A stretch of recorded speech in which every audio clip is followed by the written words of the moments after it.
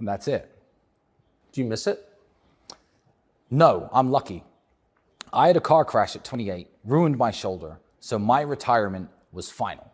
I had to retire. I had one MMA fight after that, and I lost because my shoulder dislocated when I was wrestling with the guy, and I tapped out. Obviously, the haters love to watch that fight and be like, oh, look, he tapped out for no reason. I was trying to push the guy off. My shoulder slipped out of place. So I don't miss it, and I'm very lucky that I'm in the position where, like with prison, I see good in every situation. I can't go back to it now. So it's fine. I did it. I'm very proud of myself. I'm the 2-time European champion.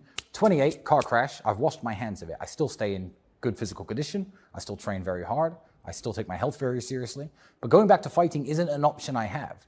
When you look at some fighters, we were talking about them earlier. I'm not going to name and shame anyone because I respect every boxer who's ever got in the ring. But some guys, they're old. They're still getting in the boxing ring. They're still fighting people they shouldn't. They don't know what else to do. I had to move on. So by definition, I can't miss it because going back isn't an option.